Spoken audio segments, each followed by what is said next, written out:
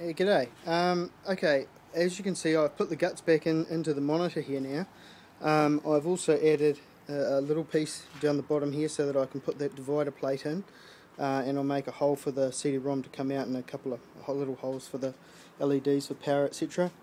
I'm planning to mount the guts of the PC back here, and I'm going to be cutting some holes in the bottom of here and one up in the top there. These ones will have at least 2, maybe 3, 4 fans across the top of here to suck air out.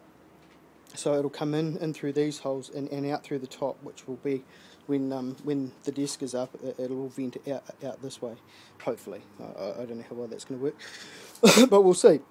Okay, now I've also put in here, I've put a little adjuster so that you can adjust how far forward this thing comes now, because since I've changed this thing here, the monitor bracket, since I've changed that, it's made it a little bit it sort of comes too far forwards when it comes out, which could be handy at certain times, because it now comes, hang on a minute, I'll just show you how far out it does come.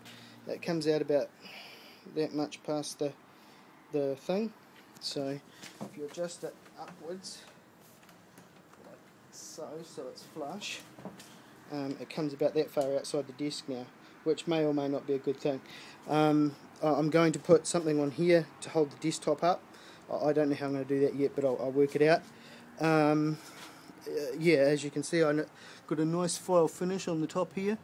All I did was I cut a piece out of here and smashed that bit across, weld it around the top, and then file finished it. Came out really nicely. I was really happy with that. Same thing down here, not as tidy, but it's all been painted, so it won't matter.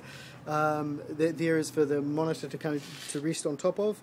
So now I have basically this area in here to store the keyboard, and put the recharger in the corner there for the mouse to sit on. I'll be putting a 4-plug adapter in this piece here, so that I can just run one power cable to this, and with wireless I should be able to just run power, and that should be the only cable I need in here. Well, we'll see how that works as well. Yeah, that's it. I've got the panels off, some of them at the moment. I'm sanding them up, getting them ready to varnish. The top's working as projected. It works really, really well. I'm getting very close to having a working prototype here. Yeah, that's all. Okay, later.